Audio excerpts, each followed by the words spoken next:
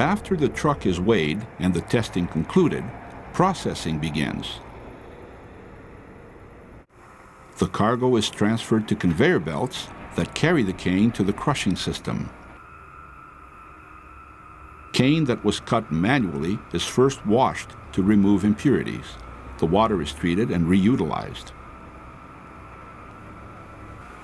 The cane is then chopped up and readied for crushing.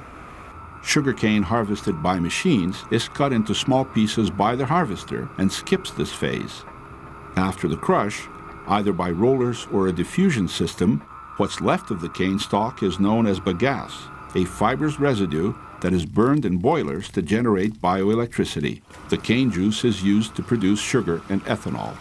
The projected cane crush for the 2010-2011 harvest in south-central Brazil is expected to reach 595 million tons.